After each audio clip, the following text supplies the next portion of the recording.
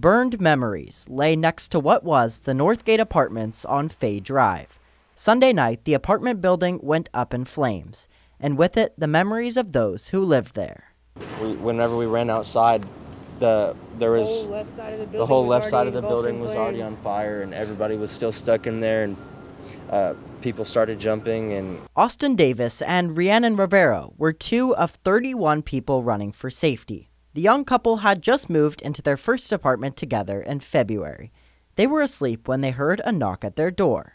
The family across the street, them and their children were outside playing and started banging on as many doors as they could and said, "Fire, get out." And even their smallest kids were leading little elderly people across the street. Members of the Cordero family had just come home from a birthday celebration when they saw the fire. Roman Cordero, along with his kids, ran to warn their neighbors. They're burning down over there. Had no one, everybody just sat in their place.